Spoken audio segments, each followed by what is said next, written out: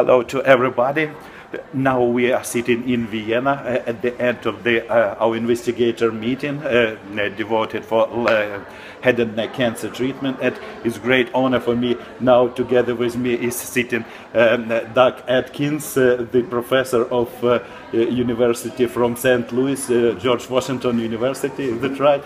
Doug, thank you so much for this opportunity to interview you. May I ask you some questions first of all? Absolutely, sure. You know, it's really great honor to meet here the prominent professor from United States. We are absolutely well know you about your medical experience, but for our students, maybe for our patient, could you please shortly describe your way in oncology, how you became the oncologist and your experience in that? I did my fellowship training at University of Texas, San Antonio, completed that in 1992, and have been in St. Louis at Washington University since that time.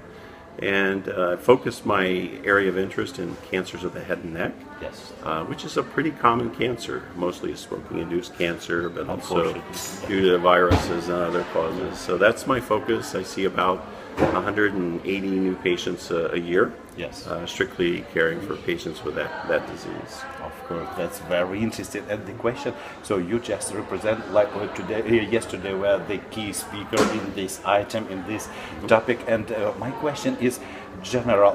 What is your general opinion and relation for clinical trials at all? Are you tightly involved in this process, and for which period of time? Could you please describe it? So throughout my career, I've been very focused on supporting clinical trials, not only in providing trial availability to our patients from external programs, other universities, pharmaceutical companies, but also writing clinical trials myself, investigator-initiated trials.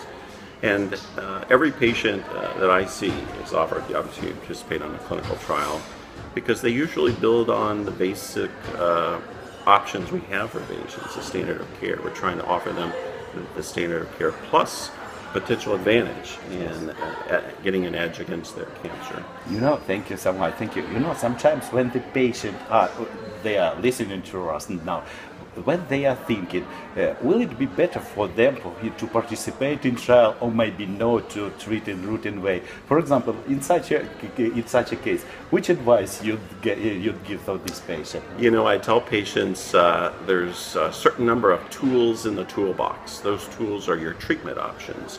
And by participating in clinical trials, you can expand the number of tools in your toolbox, which gives you more and more opportunities to find an effective treatment for your cancer.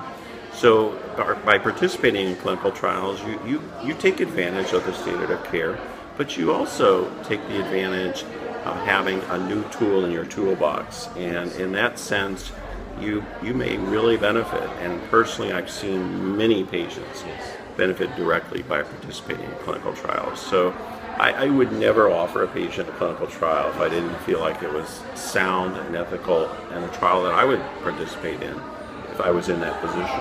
Of course. And how do you think in the United States, for example, what percent of the patients who are proposed to participate in trial will agree with that, and who will decline this proposition? How do you think in US? I think that varies a lot throughout the United States, and I think a big part of patients interested in enrolling on clinical trials really depends upon their physician.